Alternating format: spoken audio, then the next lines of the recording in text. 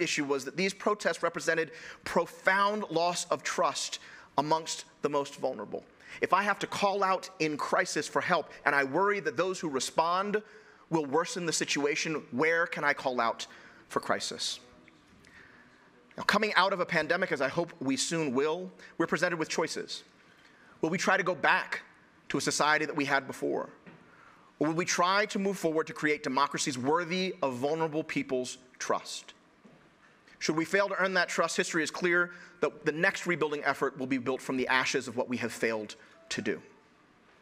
The question then is, whose job is it to do this trust building? Well, in my field, activists have a saying that change only moves at the speed of trust, and trust begins by showing up. So while I would very much like for all of us to take equal measure of leadership in rebuilding trust, the leaders will be those who show up. Today, we are privileged to honor a new cohort of people who will show up and build trust. People who will lead in those efforts. So as we gather to do that, it is my great honor to welcome you to this session honoring Schwab Social Entrepreneur Awardees. And before we honor them and hear their stories, it is my intense privilege to introduce the woman most responsible for assembling this transformative community of trust earners, Mrs. Hilda Schwab. Please join me in welcoming Hilda Schwab.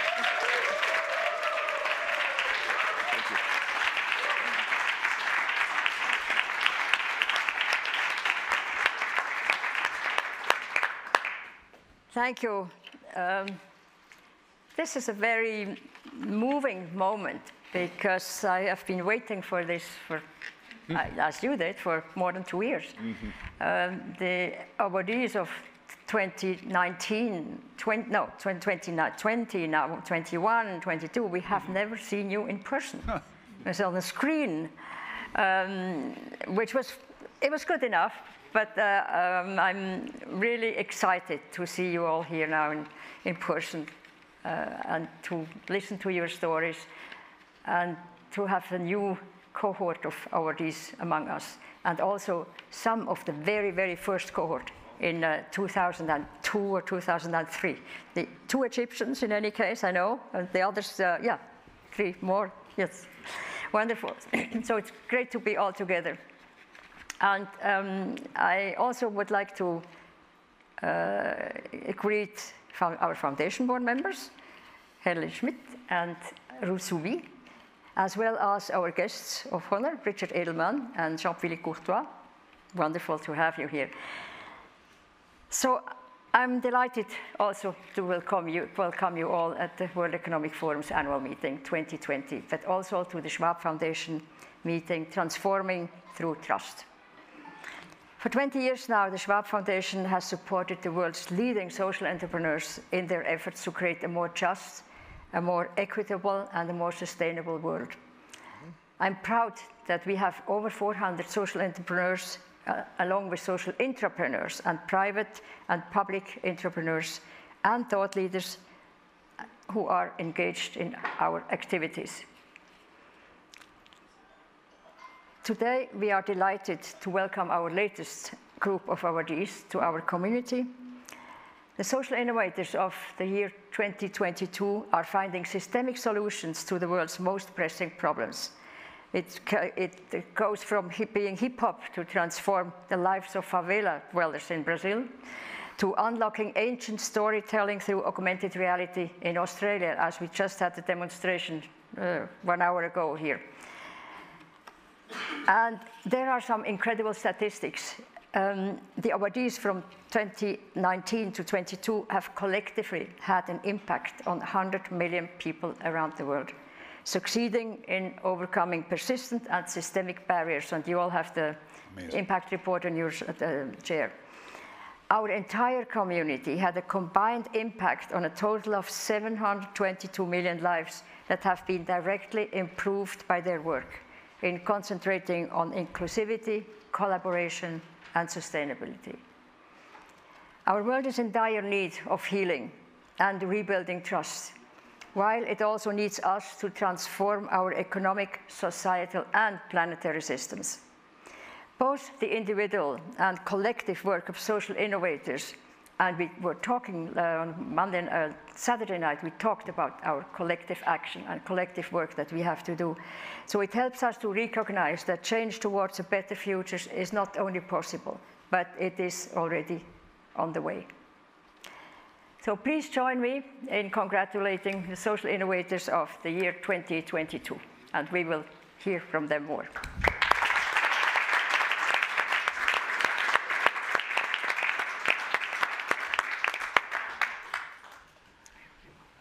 Nurses, doctors, scientists, healthcare providers have been the heroes of the past 2 years, bending the accumulated wisdom of our species towards our most pressing common goal. But what happens if our healthcare systems treat us differently because of our identities, our resources?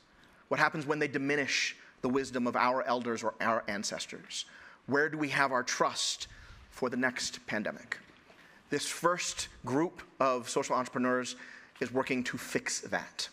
Please join me in welcoming them. Yes.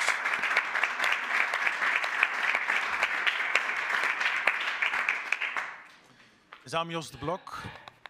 I'm Jos de Blok, and I'm a nurse, and I'm proud of that.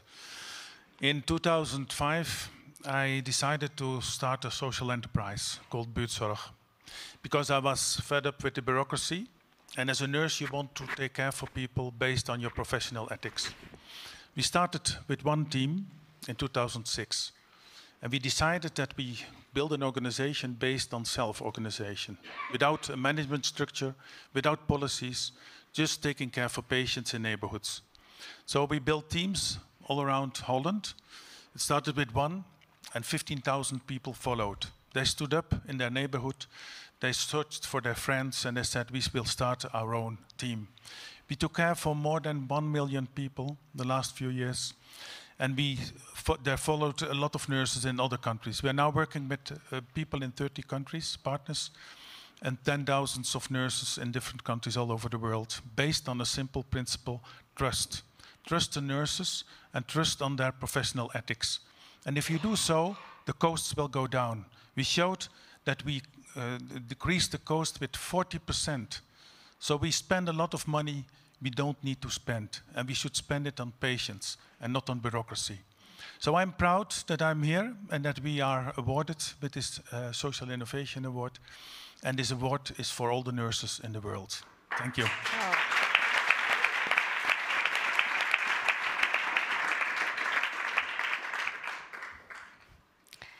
Hello.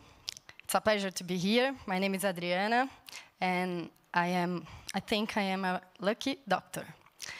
I will give you 3 reasons to believe me. First of all, it's the best moment for a doctor to speak in an economic forum. At this moment, we all know the impact health can have in the economy. Second, I'm here representing the health organization I founded with my wife, Sabine. In SAS Brazil, new and now work together promoting health equity. We are using teleultrasound to provide the best care to pregnant women in remote areas. With telehealth boosts, we are bringing mental health care to people in vulnerable communities. By putting intention and action together, our team, sponsors, and volunteers are building trust and driving change. Finally, I am a lucky physician because I'm here sharing this work with you. We already know that making healthcare accessible for more people is the best way to save lives and to save money too. It's not about charity, it's about strategy. This is a possible dream.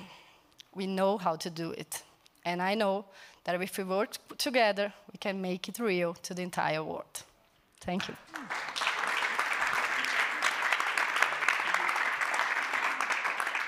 One of my favorite passages in the King James Bible is Proverbs 29:18. It says, it's translated as, where there is no vision, the people perish. It's one of my favorite verses because it's allegedly a mistranslation. The Hebrew word para is mistranslated to perish, but it actually means to be shaken loose. Where there is no vision, the people are shaken loose. When there is no vision for how our communities live together, the people and the communities are shaken loose. This next group is doing work to make sure that there is vision so our people hang together. Please join me in welcoming them.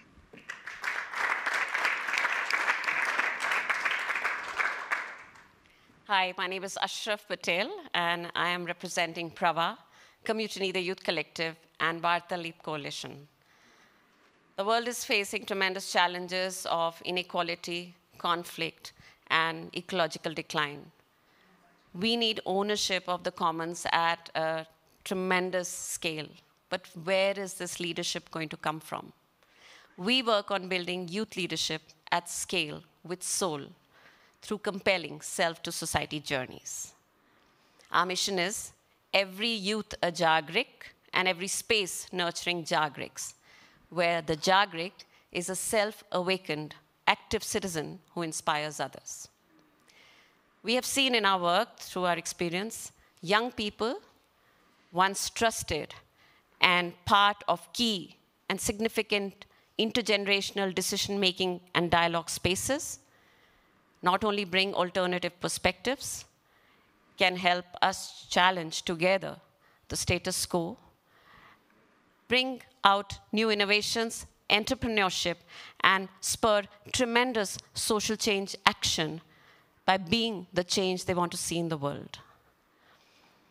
I'm very happy to be here, and I want to thank the Shop Foundation to recognize this mission, Catalyst 2030 for the solidarities, and I look forward to going away from this forum with greater solidarities, greater commitment, and tremendous collaborative partnerships that are needed for us to work across all sectors, across all countries, to create the space, co-create the space with young people for building youth leadership, spaces that nourish love, learning, freedom, ownership, and social hope.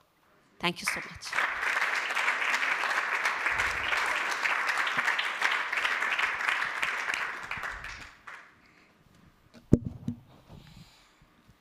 Salve, salve, salve, salve meus comadres, salve, salve meus compadres. Vamos com tudo que o bagulho é nós. Tamo junto. Good evening.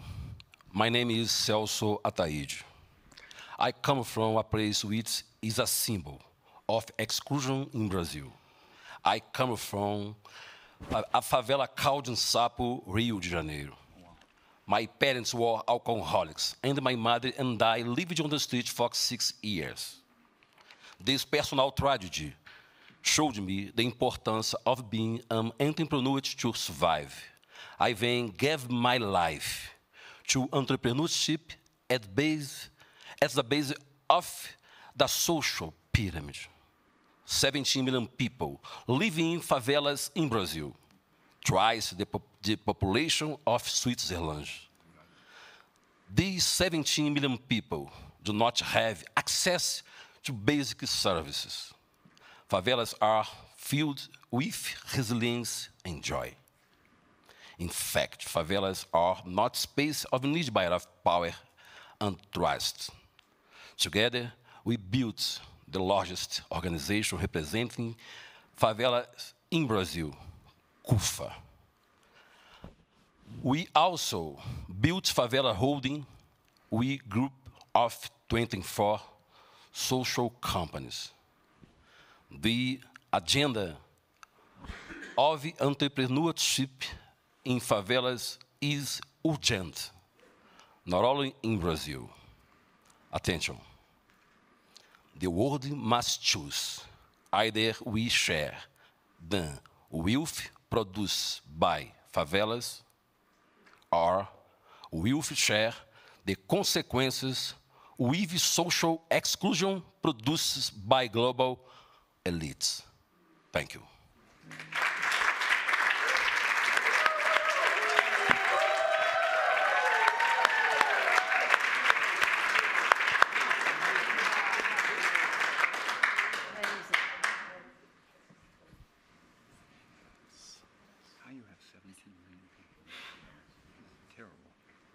I am not Kennedy Odede from giving voices to children on the streets himself being a homeless child to making sure that the voiceless have a voice. Kennedy Odede is a world-class social entrepreneur. I'm not him. He's getting some well-deserved rest today as he's ill, but wanted to take this moment to acknowledge him. Thank you, Phil, and thank you, everyone.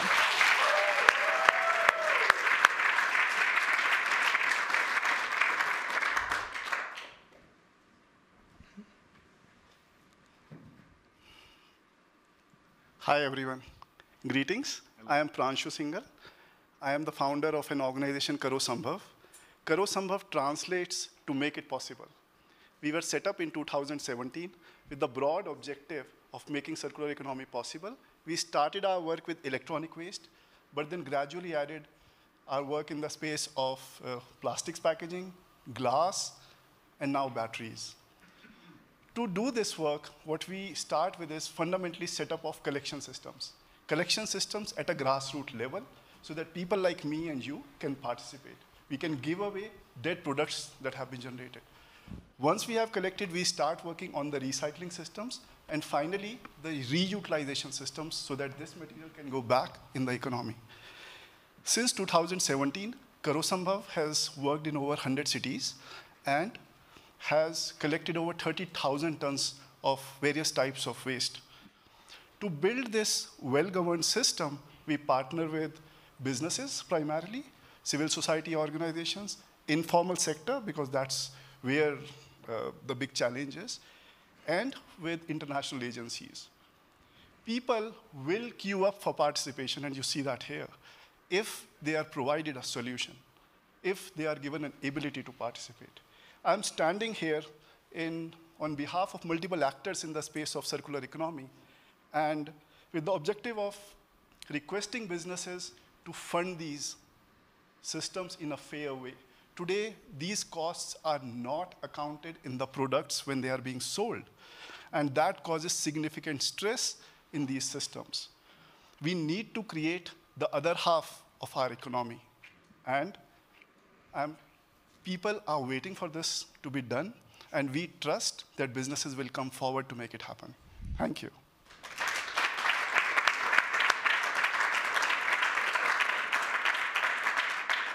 The genius of our children cannot even be bounded by our limited visions for them. But if we do not give them the spaces to imagine worlds beyond our own failures, we risk them losing connection to the wisdom of our ancestors and having to learn from our injuries as if anew. The next group of inspiring change makers is working to keep that trust alive in our children. Please join me in welcoming them.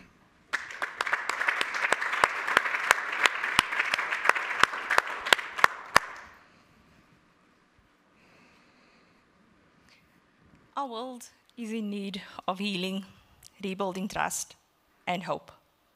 My name is Renee Parker. I'm the CEO of R Labs, a social enterprise that's birthed on the Cape Flats, and that's in Cape Town, South Africa. We live in a world that's filled with endless challenges and problems. Who best to solve these problems? Our communities. They are the problem experts.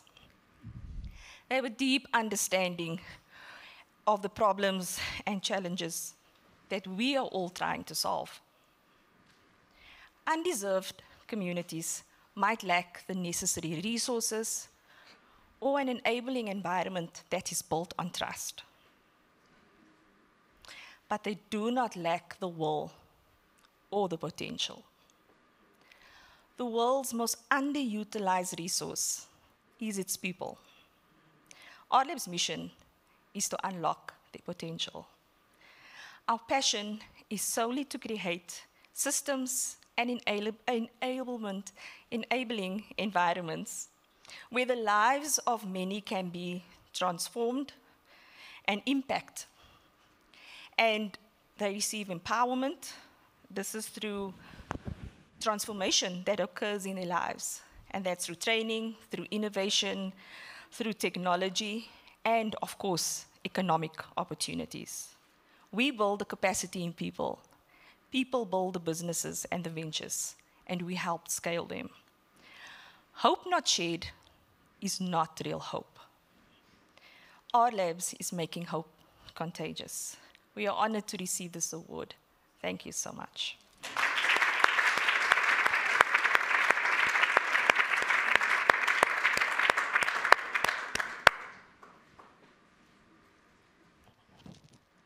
Warami. My name is Michaela Jade, and I am a Cabrogal woman of the Darug-speaking nations of Sydney, Australia.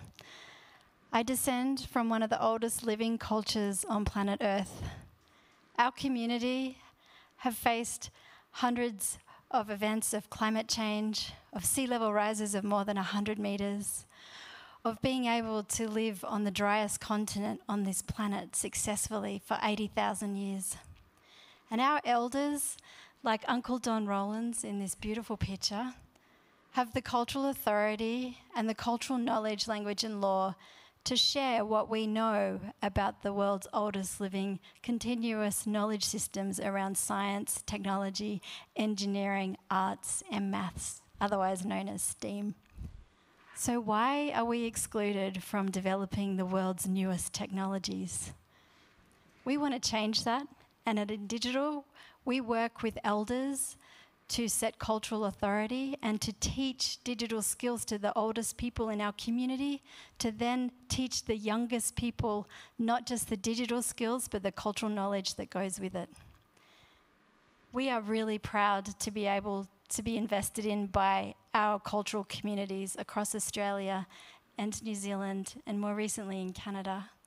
And this award is for my community, my family, my partner and my daughters and my elders who have given up so much to be a part of this journey and to believe in something that at the start seemed so impossible to achieve. We're building the metaverse and we're starting now, and we're involving the world's oldest living culture in the development of the next version of the internet. Thank you.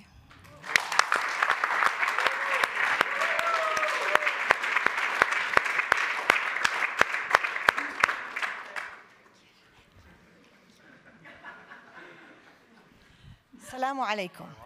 My name is Rana Dajani. I'm a professor of molecular biology and I'm a social entrepreneur. Achieving the Sustainable Development Goals by 2030 is a complex situation. Most solutions are just band-aids. I want to address the root cause to catalyze systems change. I believe we can do that if every human being has the mindset of I can and feels responsible to solve locally. But how do you do that? Well, we came up with a simple approach. We train women and youth and men to read aloud in their native language to the children in their neighborhood on a regular basis as volunteers. That is the We Love Reading program. The outcomes of the program are first, that the children fall in love with reading and therefore become lifelong readers and learners. Second, the adults, mostly women, discover their voices literally and figuratively, being empowered to become change makers themselves. And the community has the mindset of I can.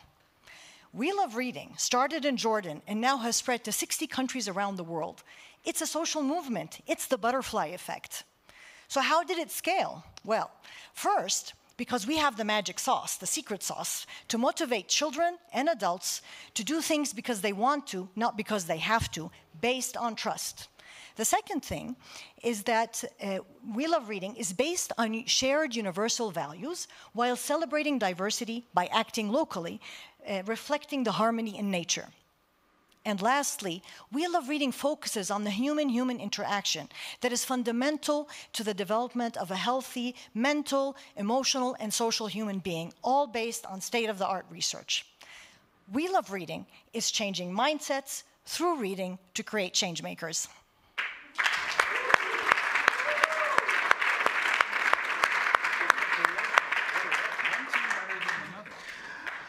Our next speaker, Richard Edelman, is the CEO of Edelman, and they administer the Edelman Trust Barometer, the world's leading metric of trust in institutions. As a quantitative social scientist, I'm excited to hear from him, and we are all privileged to learn from him. Please join me in welcoming Richard Edelman.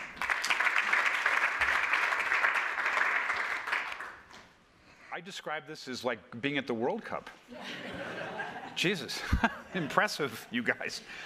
Okay, so we started doing the Trust Barometer in year 2000 because we had observed the battle in Seattle, where NGOs stormed the World Trade Organization meeting protesting globalization. And we wondered, you know, what's the level of credibility of these groups? We thought, you know, quite low. No, amazingly, they were the most trusted institution in the world, and continued so for 18 years. And then 2 years ago, in the height of the pandemic, it was government, because they had the big bazooka and they were the logical ones to take over. The shock after that, though, is business is the most trusted institution. Now, what's happened to NGOs?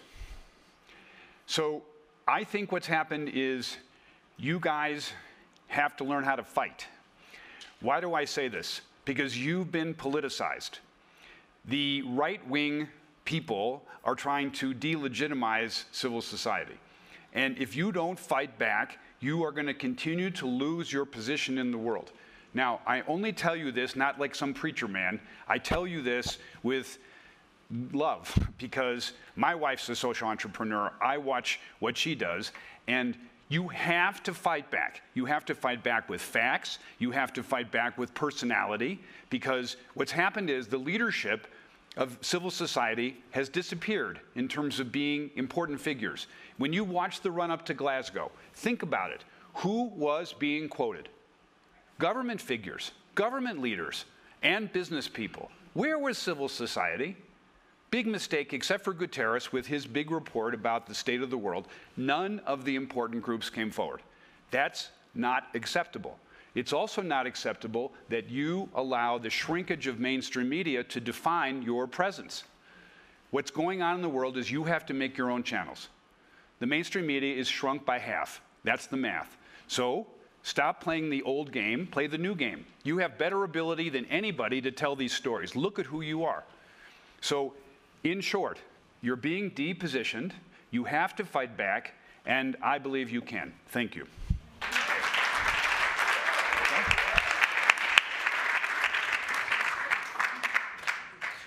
And we do love a fighter. Thank you. Here at the World Economic Forum, we are here in part to celebrate all that business can do. Business has been the grand accelerant of collective action, innovation, and human advancement. It has also been the greatest extractor of labor and amplifier of misery in our history.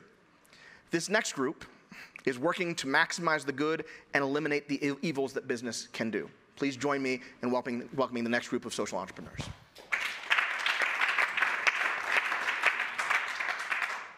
Ya Pido, Pagunta he Hutashana. I come to you as a citizen of the Assiniboine Sioux tribe from the Fort Peck Indian Reservation in northeastern Montana. I welcomed you in my language to say, I hope we're all here with a healthy and happy life. I would love to share you a bit of my story. I come to this position standing on the stage from a position of starting my own business within a business. I was very fortunate to pitch a business model to the largest mega brand in the world, Nike, and ask them to believe in me, a humble man from a rural Indian reservation in Montana, and trust me that I was going to take this work in the correct way, which launched my career, which is I'm the general manager and visionary of a brand at Nike called N7. Oh my gosh. N7 really is, it's really based on the fundamental foundations of we have as indigenous people that reads, in every deliberation, we must consider the impact of our decisions on 7 generations. And my grandfather explained to me that I was in the middle.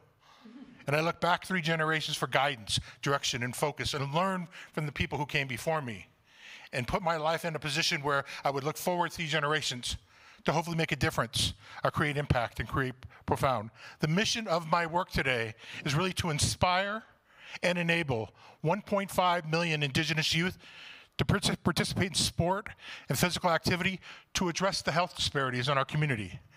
Our community in North America, our indigenous community in North America has been dealt some serious historical trauma that we're dealing with.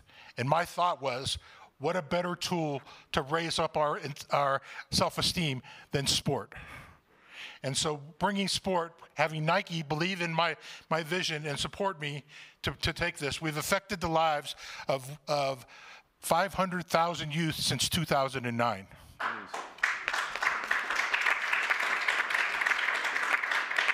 In closing, I would like to send a personal thank you to the Schwab Foundation for recognizing our indigenous community on a platform where we have never existed. In the marketing world at Nike, we call it taking our stories from the margins to the mainstream. And I thank you for that. Thank you. In closing, I would like to send a message to my indigenous youth that are watching me today. And to my fellow Schwab awardees, we have a saying at N7. When you see me, you see us. Thank you.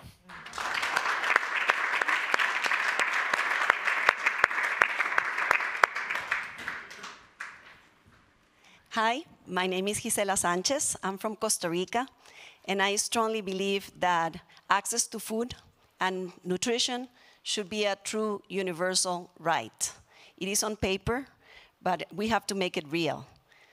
Many people don't know that 25,000 people, including 10,000 children, die every day because of hunger. It's difficult, it's very sad, and it's difficult to grasp because we're in the middle of the 21st century, and we have enough food to feed 9 billion people, and we are only 7.8 billion.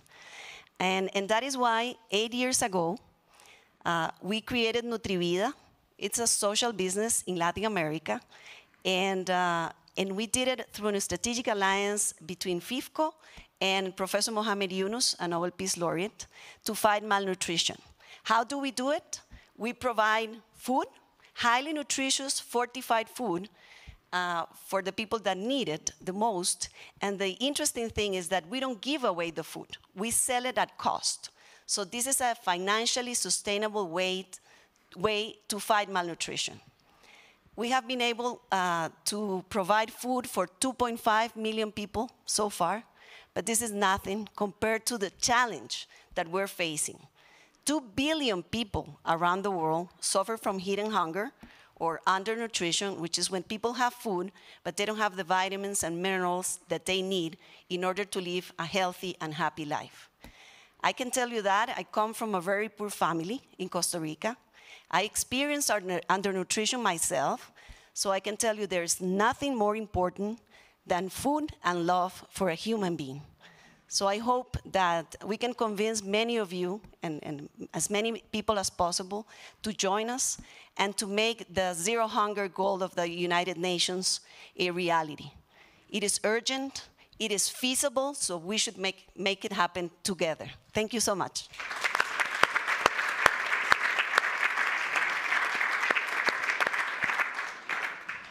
Government is quite literally the manifestation of how we choose to live together.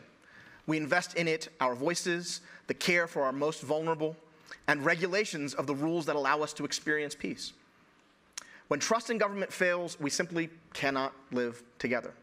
This last group is working to give us governments worthy of the best of us. Please join me in welcoming them.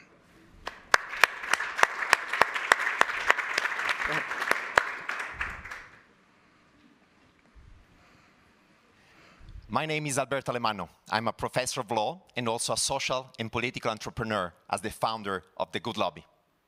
Let me tell you, we no longer believe in our institutions, in government, but we increasingly trust the private sector. We expect companies to fill up the void left by governments and to tackle major societal issues from climate change all the way to social justice.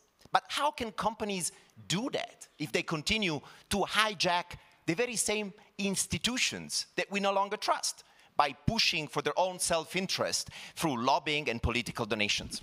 Today, even the most green and social companies might be blocking the adoption of legislation pushing for those very same causes just behind closed doors. Think about a company that might be citing and speaking on behalf of climate change, who all of a sudden might be a member of a trade association that is actually blocking the adoption of stricter legislative standards on the environment. Or think about a company that is citing and supporting the LGBT community at the same time paying for the political campaign of a candidate who is opposing gay rights. Today, the misalignment between what companies say and what companies lobby for is the major factor preventing advances on major societal issues. So what we can realistically expect companies to do when it comes to restore trust in our institutions? My claim today is that companies should not only become environmentally and socially responsible, but also politically responsible. What do I mean by that? I mean to do three main things, which seems basic, but they are not doing it. The first one is to disclose all political spending, all lobbying, all support to think tanks and different organizations that completely change the environment that allows certain laws to be blocked or to be passed. The second thing, let's try to align what you say and what you're lobbying for. Let's make it explicit. Let's be consistent. People, investors, employees, and customers are watching on you. And the third and the last, let's make sure companies to share the attention of the policymakers. Policymakers deserve to hear more voices. They deserve to hear more interest when making their major trade-off decisions, which are difficult already, but you make this even more difficult. In other words, let me tell you, and I'm pretty sure that I get some allies in this room, and hopefully out there watching us. Time has come to democratize lobbying as the privileged tool to restore faith in our democracies. Thank you.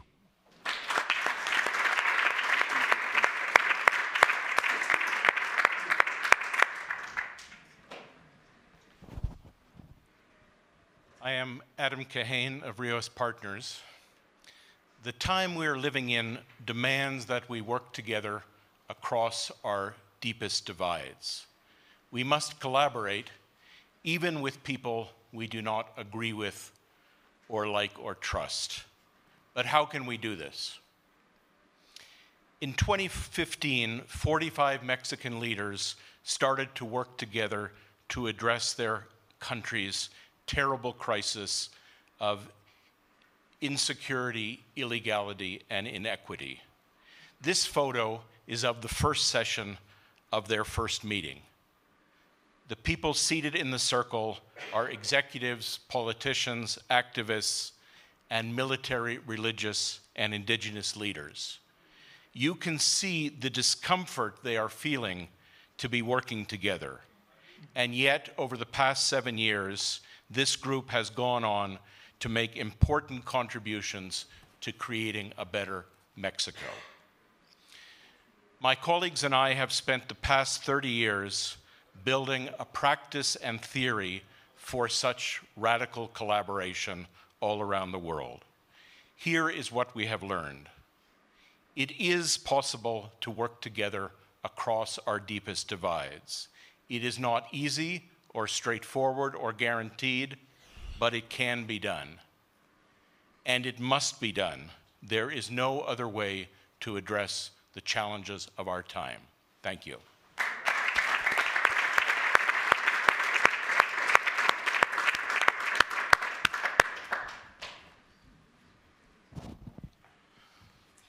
Hi, my name is Hari Han, and I am a professor of political science and the director of the SNF Agora Institute at Johns Hopkins University.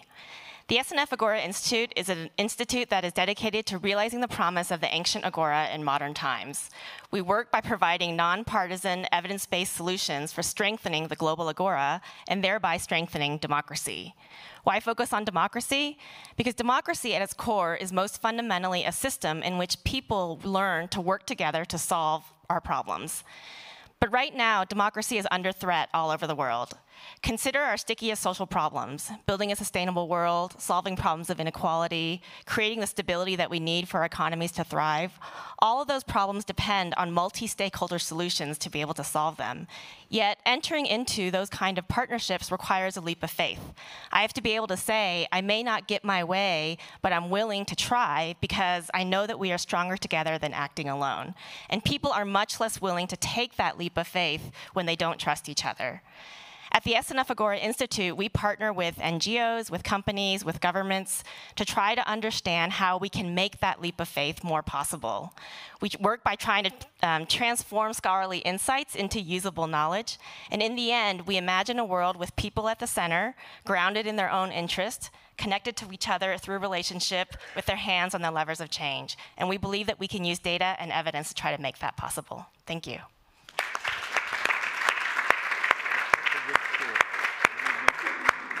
Baltimore. It's really amazing. Hi, everybody. I'm Sanjay Pradhan. This Ukrainian monument of independence symbolizes how democracy is under assault globally, burning from outside attacks, but also internally from plummeting citizen trust in government. This has fueled a global rise of authoritarian leaders and 15 consecutive years of democratic backsliding across countries where, get this, a staggering 2/3 of our world's population now live. But this monument also symbolizes how courageous Ukrainians are fighting back, as are courageous reformers inside and outside government, across our 77-country open government partnership, are fighting to advance reforms that renew democracy. In Ukraine, reformers were disclosing previously opaque contracts captured by oligarchs, siphoning public funds. In Slovakia and the UK, reformers are ending anonymous companies that are propping up autocrats, oligarchs. In Colombia, reformers are empowering people to track billions in COVID spending through a mobile app to ensure they reach the most vulnerable. The award I receive today truly belongs to these reformers. It's not sufficient for the West to only unite against Russia. They must also unite to renew democracy at home and globally. I have come to Davos to call on more governments, businesses, and civil society to join our coalition of brave reformers in scaling up these transformative reforms to renew democracy, in forging a countervailing force against authoritarianism. Thank you.